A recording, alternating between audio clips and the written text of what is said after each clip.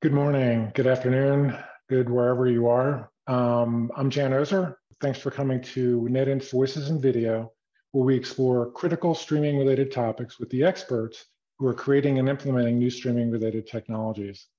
If you're watching and have questions, please post them as a comment to whatever platform you're watching. We'll answer them live if time permits. Today's episode is all about low-latency streaming, and we speak with Oliver Lietz, engineer, founder, and CEO of nanocosmos, a Berlin-based company with more than 2 decades of experience in streaming. The company's flagship product is NanoStream Cloud, an industry reference for reliable B2B interactive live streaming on any device. Oliver, thanks for joining us. Tell us a little bit about your company, how long you've been in business, your products and services, that type of stuff. A very good introduction already. So it's going back 25 years actually now. So we are celebrating this year, which is amazing. Not even digital cameras existed in that time, and we were starting with digital videos 1998. And we have grown from an engineering company formerly providing codecs and software tools for the broadcast industry, now to provide a full live streaming platform for interactive use cases, which means that the latency between the camera and the viewer needs to be very low, ultra low, as we say, around 1 second end to end, to enable this real-time interaction between the camera and the viewers. Okay, I was going to ask you about a typical customer, but we got a pre-NAB case study today, and it talked about a conference that you helped produce called the Future Investment Initiative.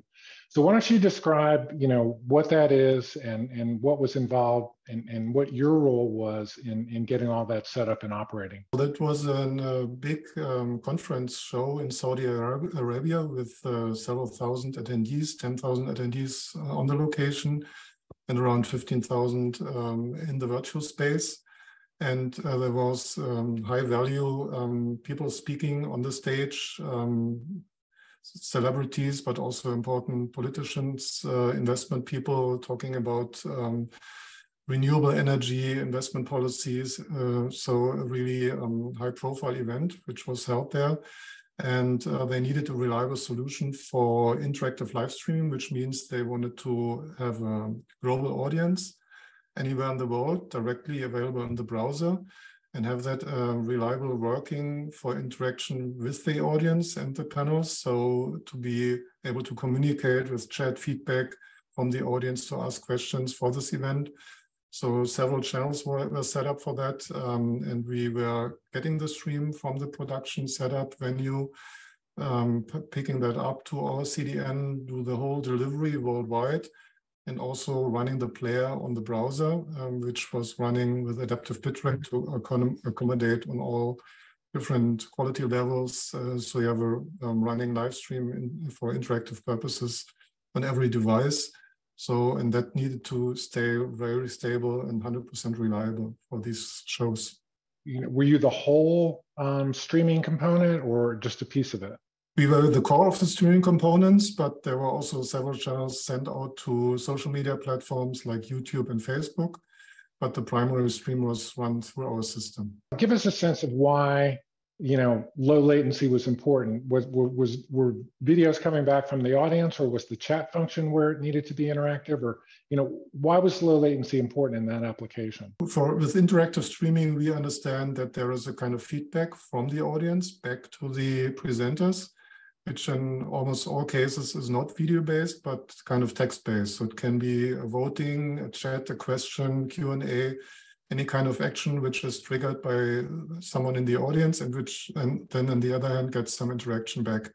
So that can be in these cases can be like chat Q&A questions, and this enables the interaction only if you have real-time streaming, low latency streaming, to have the delay very low between the both parties.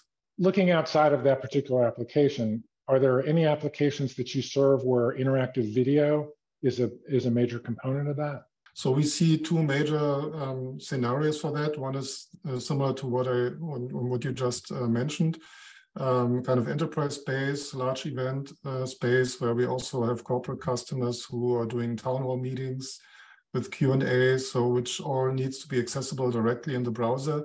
So you don't need to set up any kind of Zoom client or so, and can directly watch the stream on every device. majority of our clients are using mobile phones, so it needs directly be accessible on every handset you are using. And then you have the interaction elements separate to the video or on top of the video to ask questions, give any kind of feedback. It can be for this corporate space. But on the other hand, there's also the large space of monetized video content, which is like betting, gaming, auctions, live auctions is quite large. So where you have a revenue channel directly based on this video stream and can't use the application without real-time video. So, I mean, lower latency is always better, but there are trade-offs associated with latency. Can you talk about those? There are certain applications which really require low latency. So like in the auction space, you can't go higher than 2 seconds end to end. It must be very low. Otherwise, you can't also legally keep up with the live auction with the real people sitting on the venue, for example. And this requires complete control of the whole workflow and adaptation to the live stream which you get to the devices. So very important is that you have a good adaptive bitrate control system, which requires transcoding of the right bitrate ladder to send out the right bit stream to the receiver. And that means that it's not always the best to have the highest quality like 4K or full HD sent out to the clients. It can be as small as whatever 320 times 240. At least you have the live content in real time, and you can enable this interaction on your monetized revenue channel. So you're saying that quality or resolution may suffer if you try and make the latency as low as possible. Not necessarily, but you are running, everybody's running in all kinds of different networks. So you may have hostile environments where you're on commuting or any remote locations.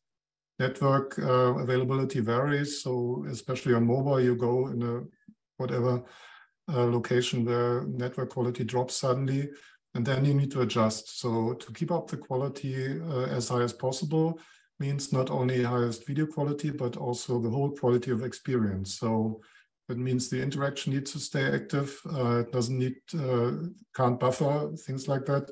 Needs to adjust to the network conditions you are using.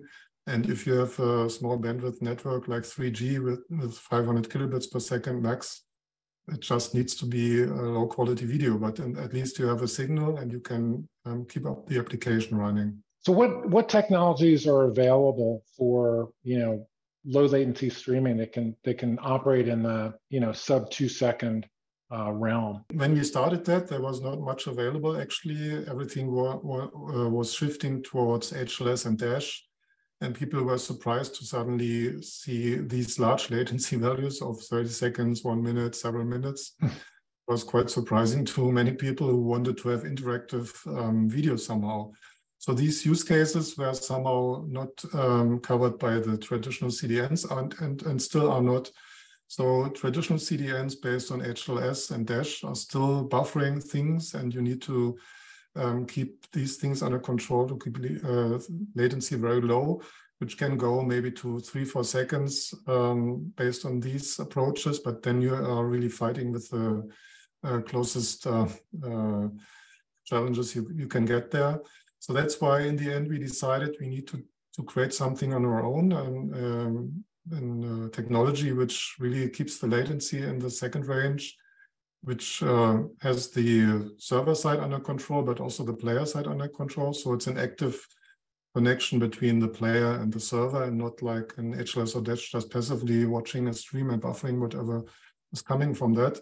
So that the whole technical challenge is a bit different there. There are also other cases like WebRTC based, which are created for real-time interaction, but which originally were created more for smaller groups, like in a video meeting like we are now.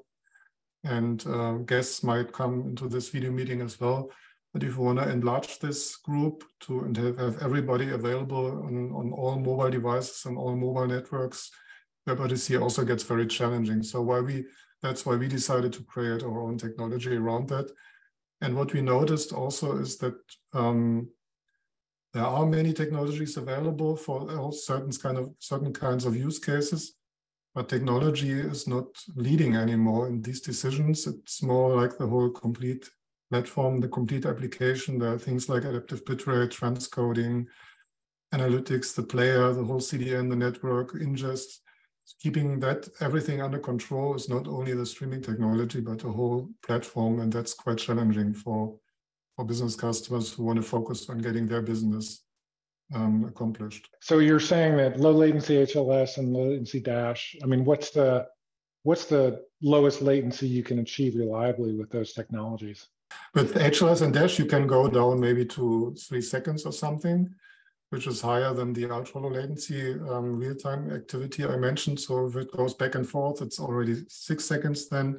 So there's no interaction possible anymore. And then you also only have the best case, right? So it needs complete control over on both ends, on the CDN, on the player side, to keep that under control. And that's why the technology approach we do is a bit different here. And you're saying that, you know, once you look at the ultra low latency technologies, the people you're dealing with, they don't care whether it's WebRTC or any other technology. They just want, I guess, a solution, you know, a turnkey solution that works overall. Right. So why don't you talk about the solution that you guys offer in that respect? We offer the complete CDN, the network, the ingest points globally, so you can ingest live stream from anywhere in the world you want. We do the delivery, or we do the transcoding in the first place to several bit rates to provide quality levels for every network of the clients. Then we do the distribution around the world with several edge locations also globally available. And we have the player software, which our customers install on their web pages, and which picks up the live stream from the closest edge location. So it's a complete low latency CDN, plus the live transcoding, plus the player as an integrated product. And on top of that, we also have an analytics platform, which is very valuable and which is more and more required by our customers, which gives more insight into the quality of experience of the whole workflow, which can identify potential issues on any part of the video streaming workflow. If latency goes up, or if it's buffering, or if you have network connection problems, you need to have a kind of identification of every part of the workflow and need to track this down to these things. Plus you have, of course, the option to get kind of business intelligence to see in which part of the world which things are playing, how much the volume, how large the volume is, etc. You know, you talked about adaptive bitrate delivery. Is that unusual in the ultra low latency technology realm? I mean, does WebRTC do that, or is that possible? WebRTC has some kind of scalable mode included. I'm not sure about the details here. How far has that gone yet? It's different to traditional adaptive bitrate. We do a kind of hybrid approach, like in traditional HLS dash scenarios. So you send something to us, we create a bitrate ladder and create several bit streams out of that. And then we do that all based on our low latency protocol, send it out to the edge locations and to the players to keep the right quality up and running. So it's a ladder-based approach. And I think in WebRTC it's a bit different managed. So that's also challenging to get the player under control, to have a compatibility stream running the same time on all devices. So WebRTC is a kind of also, I would say, a beast from the standard here. It has created or has grown from the initial beta version in the Chrome browser, which is now available on every device, but still every browser does it a bit differently. And the whole handling is quite complex. So getting that under control is quite challenging. What does that mean from if I implement your technology, how do I integrate my player? I guess I send you a stream into the cloud and you kind of handle the distribution. What's the playback side look like? How do I integrate that into my, whatever application is that I'm building for that event or that, that program? Yeah, it's like other player vendors are doing that. We have a JavaScript code snippet, which you can put into your player page. You also have an iframe, which you can easily use, or a dashboard directly website where you can watch the stream. So it's different levels for integration, which you can use, copy paste the code snippet to your web page, and then you directly have the live stream integrated. And the adaptive bitrate handling and the connection handling to the closest location and the right network, etc., that's all done by the player. So that's the intelligence which is in the player library and which makes it more valuable than just have a player and then you need to connect it to a third-party CDN and to a third-party encoder, etc. So it's more the complete integrated approach, which also creates a value here. The program we talked about a few minutes ago, I think they had 15,000 remote viewers. What's the largest audience size you've supported with your technology? So it's not like in the CDN environments where you can directly go to millions, at least what some vendors claim, but it goes usually about 100,000, 200,000 concurrent streams. So it's sufficient for all the applications we are using until now. If there's need for larger growth, you can scale up to other services as well here. That's an indication of the scale you can reach with this technology. And do you have your, you talk about your own CDN. Do you have your own build out of a CDN, or are you working with, third-party CDNs and just integrating your technology stack as necessary into their technology? We're working with third-party partners, but not CDNs, because when you have a CDN, you already have this caching approach with these HLS chunked file transfer things. So that's why we need software control on our own. We make that based on our own virtual or bare metal machines, which we run on our partners' networks.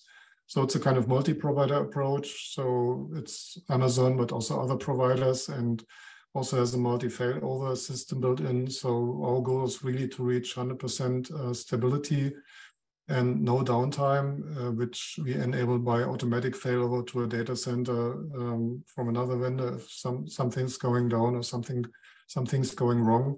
And we put high effort into that to keep that system up and running. So there are a lot of challenges, and we are quite happy that we have complete control over the system and insight and can tune the knobs if required on these systems. How do you typically charge for an event? Is it by audience? Is it by delivery streams? How does that work?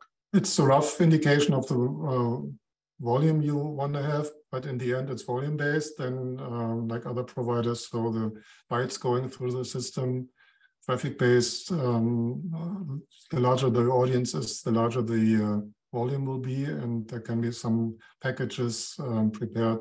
Usually we have kind of self-service packages which start like $500 per month, but usually it's customized quotes and offerings which we can, or which we discuss with the customers, with our partners, to have the right package for them available. And then they can scale up easily.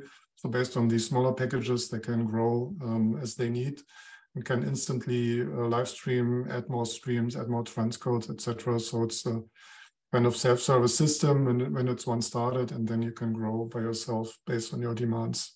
What's the codec side look like? Are you stuck on H.264? Are you starting to extend out into other codecs? Where are you with that? We are still with H.264 because that's the most compatible format which is running on all devices for the distribution side. We are working on also other codecs, of course, like HEVC, but also AV1, which then have also challenges again for the real-time encoding mode. And then there come interesting solutions in place, like the NETINT solution, which makes real-time encoding more efficient on the server side.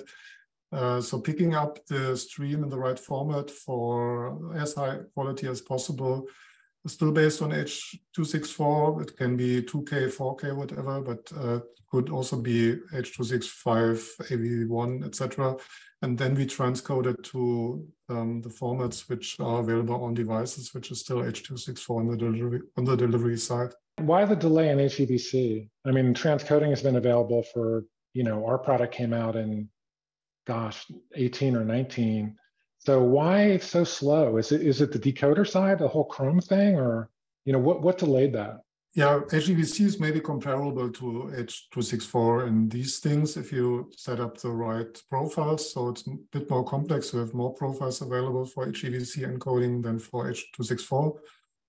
You even have more profiles for AV1, and then it's getting also difficult. It buffers a bit more also on the encoding side. So that's trade-offs we consider, which is always the question based on the customer requirements. Is whatever 100, 500 milliseconds more. Would that be sufficient or not? Trade-off compared to the quality you get then. So that's things which depend very much on the use case. Have you done experiments that kind of showed how much bandwidth reduction you can achieve with HEVC or AV1? That's very dependent on the encoder. So as every video expert knows, but maybe not everybody in the industry knows, is that the encoding results and the quality results are very much dependent on which encoder brand you are using, which configuration you set to the encoder. So there are things like baseline profile, main profile, which decide on the quality, but there are also implementation details on the encoders, which create higher or lower quality.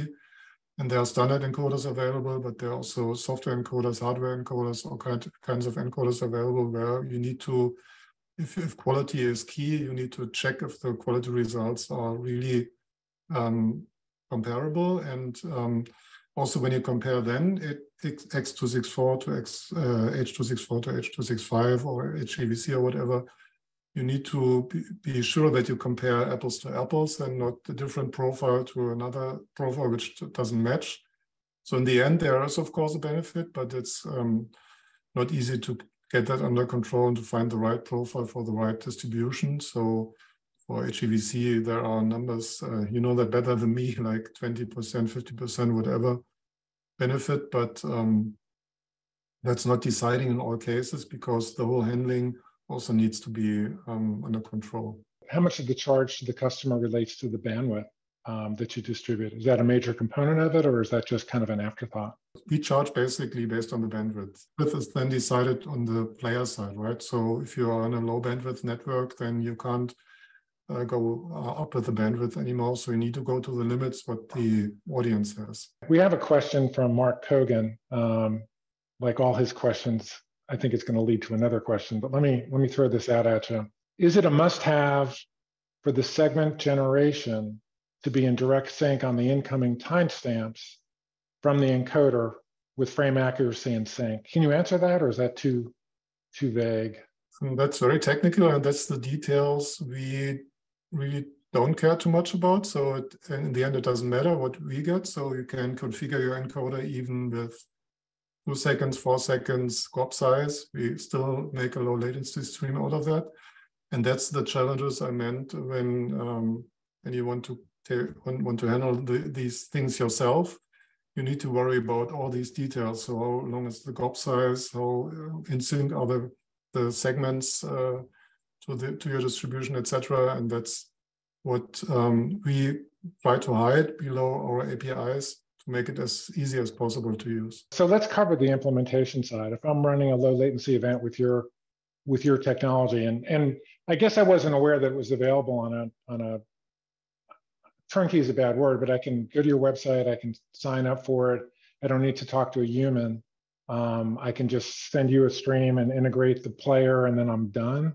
I mean, is that, what percent of your customers are actually doing that? Many customers are starting with that. So our approach has always been to provide an honest and transparent way to use our technology, to make it easy to use, and kind of follow the approach, seeing is believing, which means you can try it out, you can directly sign up, you use it directly for your system. There's even a 7-day free trial. So we believe in what we do and what we can provide. So it's very easy to get started. And that's also the nice thing about that you directly get a live stream as a result and you get a visible picture. You can play with it. You can even run the open source software OBS to start from your webcam and get low latency results with this, and don't need to have any specific hardware setup on your end and camera setup. It directly works out of the box with webcams as well.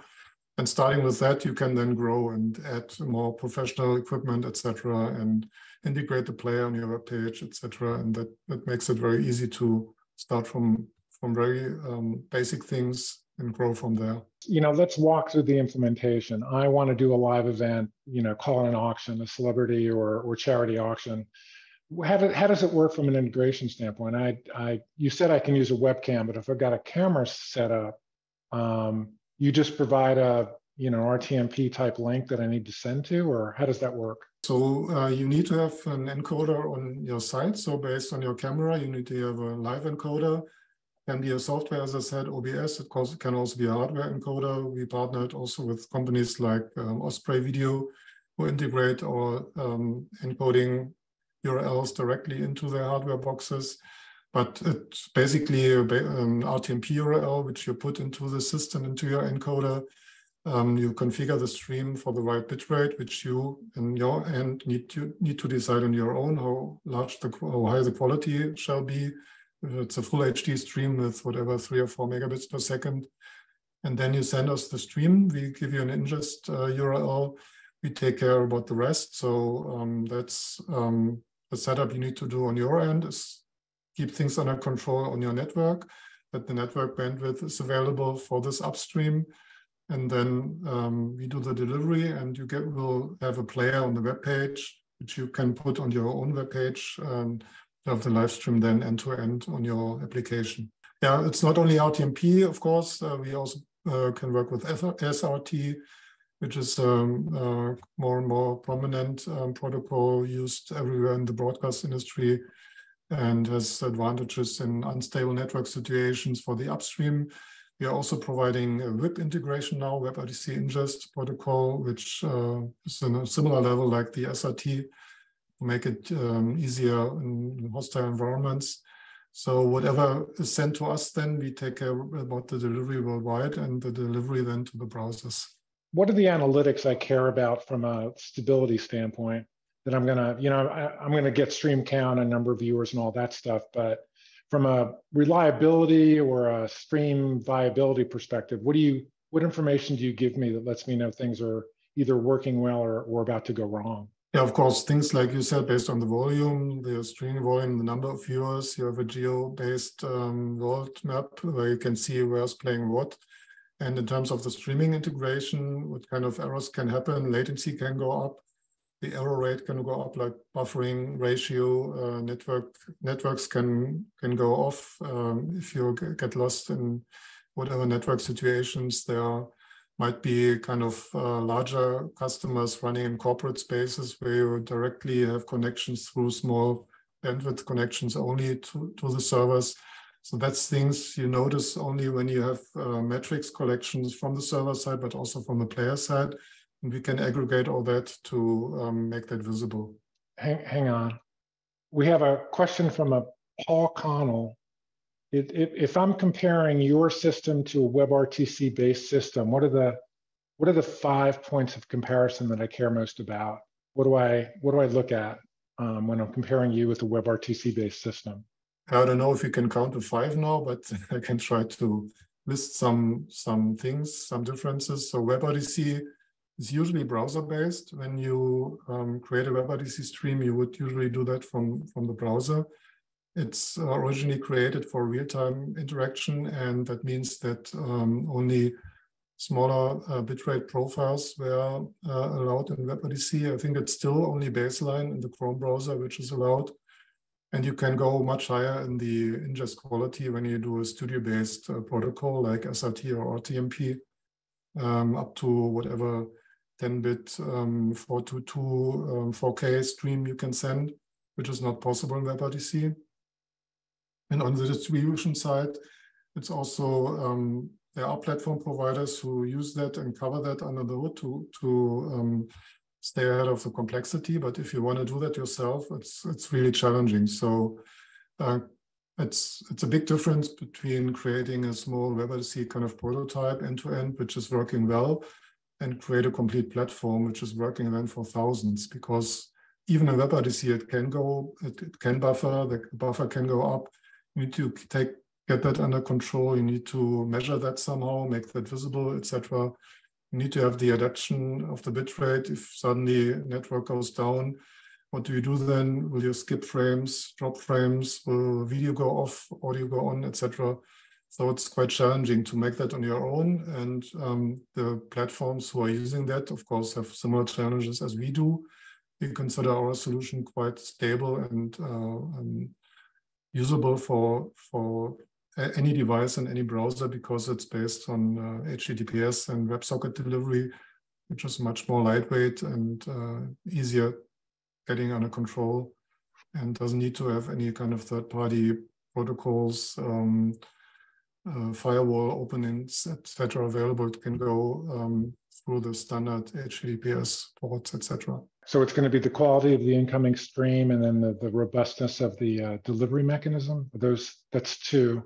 Were those kind of the two key ones, or? Yeah, also the scale somehow. So to get to the scale of thousands of viewers, there are challenges in WebRTC if you want to make it yourself. So if you have a platform, I can't tell anything about other vendors who are doing that, but as we learn from our customers, they are very satisfied with how we do it.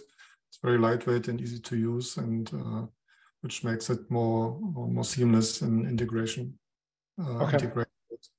So there are newer things like WebRTC is kind of still under development. Things like Google, Apple, other browser vendors are still working on improvement and improving the technology. We are also looking at that, of course, and see what's the best technology going forward in the future.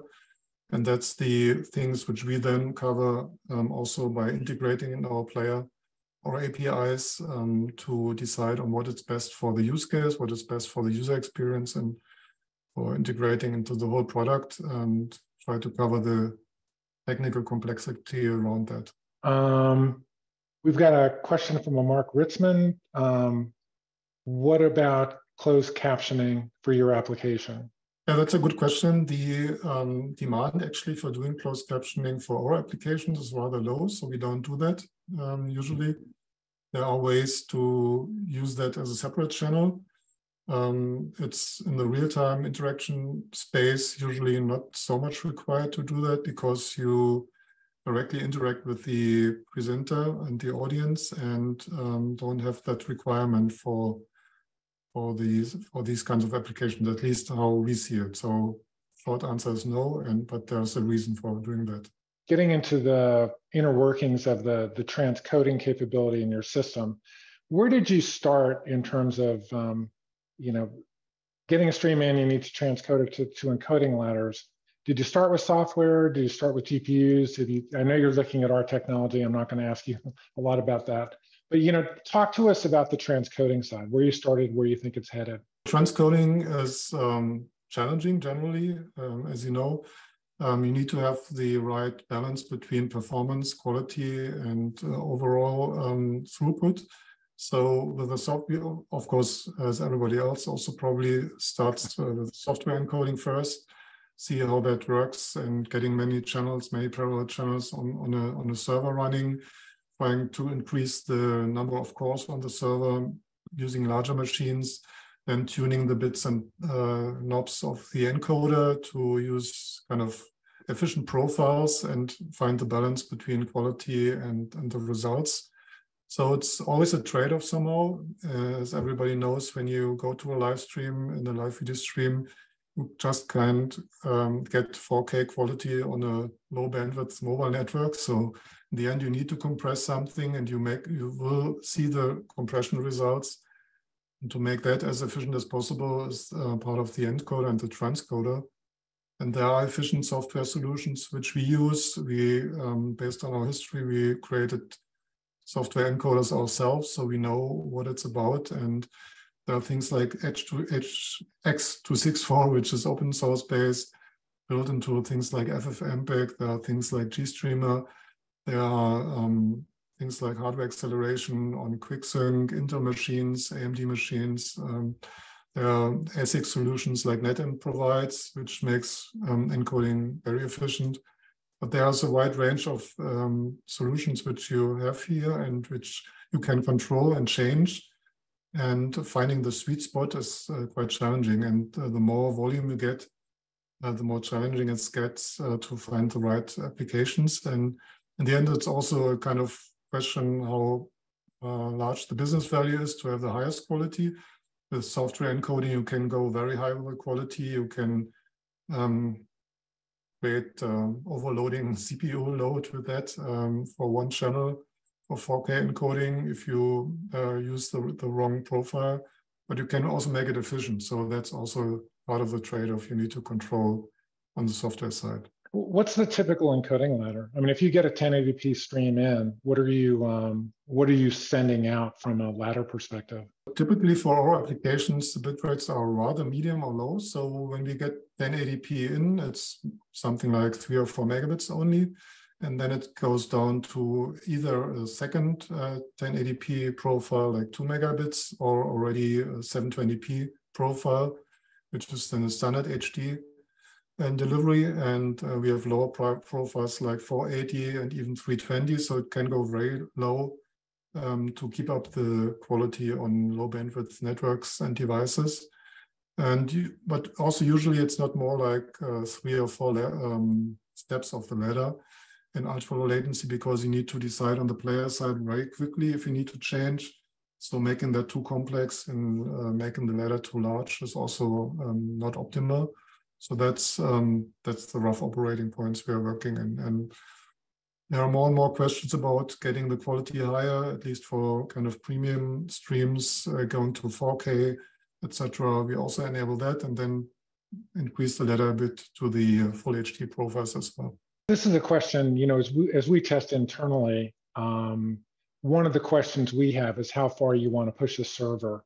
So we think we can push our hardware to like 95% and not really worry about anything crashing. If you're running transcoding on a regular computer using software, what CPU utilization level starts to get you scared that you may have a crash? Yeah, it's gradually somehow. So it starts already getting kind of impact with 70, 80%. So usually you should be very careful about that. It's interesting to learn also about the kind of things which create that kind of load. So the whole processing pipeline loads the whole system. It's not only CPU, it's also the memory load. It's also things like scaling. You know what I'm talking about. So another question from Mark. Let me try and repeat this word for word. Is it HTTP 2 based, or how about compared to QIC or quick QUIC oriented? I guess he wants you to discuss those input protocols. No, that's more on the delivery side. So HTTP is kind of available in several versions. So the current standard almost everywhere is used 1.1. There is HTTP 2 and HTTP 3, and part of that is the quick you mentioned. So it's UDP based. There are challenges around that as well. We are working on that to make that available also on the large scale, but there are even networks which don't allow that. So it's kind of challenging also to go through all networks with that, because it has compression and encryption built in the protocol, which not every provider and not every legislation likes. So there are things around that. If you can use it or not is not under our decision, but we enable these things to make it, to keep the quality and the latency as low as possible. And it's a good point, because generally, theoretically, UDP-based protocols create less traction and less latency in the system, even on the network level. Because on TCP, you need to acknowledge every packet, and on UDP, you can just pipe it through. But there are a lot of challenges around that. Ricardo Ferreira is asking if the stream will be shared afterwards. I feel safe in saying that there's nowhere you can go where you won't see copies of this stream. LinkedIn, Facebook, our website, wherever, it will be available afterward. Go to the Voices of Video page on NetInt, and I'm sure it'll be up there, hopefully with the transcript within the next few days. Oliver, did you have anything for me? I know you talked about that in our initial meeting, or you decided to take pity on me and let me go on with my day. If you want to mention some of your challenges you see, so we can see if we can match that somehow. Some of the challenges, actually one of the big ones is one you're kind of in the middle of. Talk to us about the efficiency of FFmpeg, not to go totally wonky on the audience, but multi-threaded efficiency of FFmpeg. And I don't know how much you've experienced that, or how much you've compared it with GStreamer, but that's been a big challenge for us. We've just, we've had great performance with, high CPU utilization, and then we throw a complex encoding run, maybe 4K or maybe different things kind of trigger it, but then we see throughput stop, but CPU utilization is still pretty modest. It's in the 40 to 50% range, and utilization of our cards is still pretty modest. So we see this issue with FFmpeg. How much have you encountered that, and how much have you played with GStreamer as a way to avoid that? Yeah, that's a great question. That goes really in the deep details of coding and video coding, software coding. So, and that's typically when you use tools like FFmpeg or GStreamer, they're working quite well. So they are quite efficient. They have gone very stable in the last years and doing a good job. But when it comes to really high performance and large throughput, you need to get into the details and need to maybe do your own software development or your own configuration and find the right spot to make that really scalable on the server side. And that's also a great effort. And I agree that that's challenging. Switching the software from FFmpeg to GStreamer creates completely different results. Tuning things in FFmpeg and changing buffers and profiles also changes results. So that's interesting to learn, and that's a process which is ongoing, of course, and to make it more and more efficient. Have you played with FFmpeg 6 in that regard? Not yet. We just moved to the latest 5 version, but looking forward to see how 6 is performing. The announcement was saying that there seems to be a kind of improved threading behavior there, but that's we didn't verify that yet. I did some very simplistic tests. I had one of the command strings that I talked about that really crashed our system and all systems, FFmpeg and software or with our hardware. And I ran it with 5 and I ran it with 6, and I saw absolutely no difference. And I did that with 2 of those. So there could be a switch that I'm missing. It's in front of our engineering team at this point. We're trying to figure out, what's available with 6 that wasn't available.